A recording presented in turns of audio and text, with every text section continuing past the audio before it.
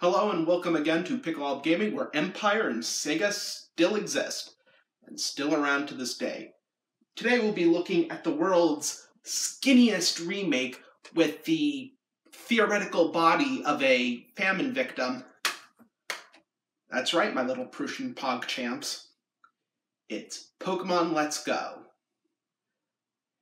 And once again, we will be taking a look. For about the fourth time in Pokemon's history, we'll be taking another jaunt through the Kanto region, fifth counting the Heart Gold Soul Silver remakes. So here, let's review Pokemon Let's Go Pikachu. Pokemon Let's Go Eevee and Pikachu are remakes of Pokemon Yellow. For those who literally don't know anything about Pokemon, here is some context. The plot of this game is that you're a generic Pokemon trainer on his or her quest to become the champion by defeating the 8 gyms and defeating the Elite Four and becoming the champion, and on the way helping to disband a criminal organization. In this game, it's known as Team Rocket. The original Red and Blue, and by extension Yellow, has helped to create the template that literally every Pokemon game has followed ever since.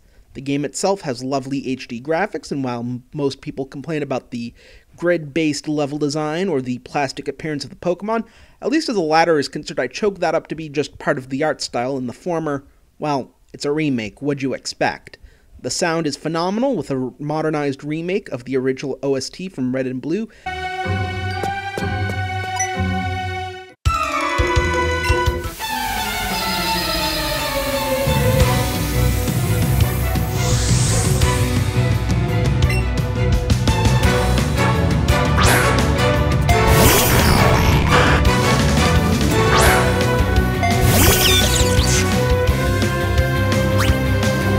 The game also has tight, well-designed controls.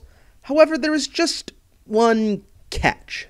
You can't use a normal controller. You're stuck with fleeing the Joy-Con at the TV and using it like a Wiimote. And while that does add immersion to the Pokemon catching experience, it gets tiresome after a while, and due to how technically inferior these things are compared to the Wiimote, it makes for some pretty inaccurate Pokeball throwing. Much like a certain Blue tank engine, this game received some streamlining as the game feels snappy and to the point, and features things like accessing your Pokemon box from the party screen, or continuing the tradition of not having HMs in a modern Pokemon game. Pokemon catching is simple to do and understand. The difficulty was also changed to the point of being a baby's first Pokemon game, and the first real challenge doesn't really come in until you have to fight Mewtwo, which brings me to my next point. Libertarianism! Pokemon Let's Go is the most libertarian right Pokemon experience on the market. It's all because trainer and gym battles are finite and that you'll mostly grind by catching Pokemon.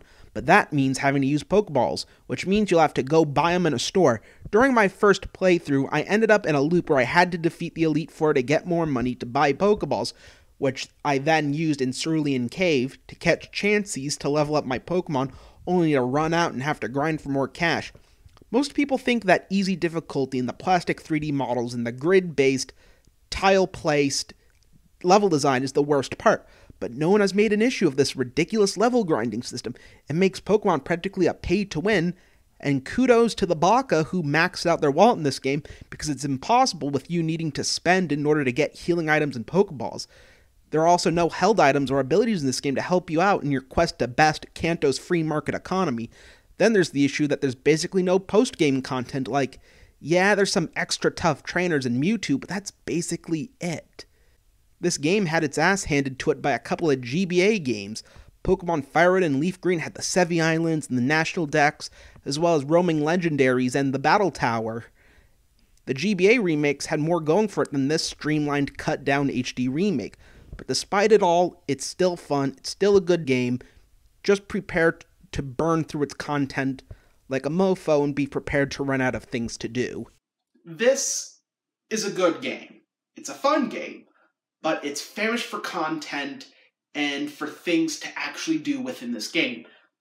However, this game's lack of content will become a warning, or at least was a warning in hindsight, for what was to come for the Pokemon franchise.